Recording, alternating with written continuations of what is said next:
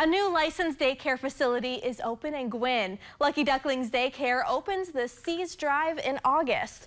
The owner and operator held a ribbon-cutting ceremony today to celebrate 1 month of business. She's a second-generation child care facilitator, so she says she's seen just about everything when it comes to daycare. She says her location is what sets her apart from other daycare facilities in the UP.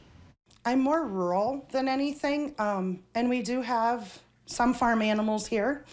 We do have the ducks and the chickens and turkeys. We used to have pigs, and maybe someday if we can get a barn built, we will get more animals.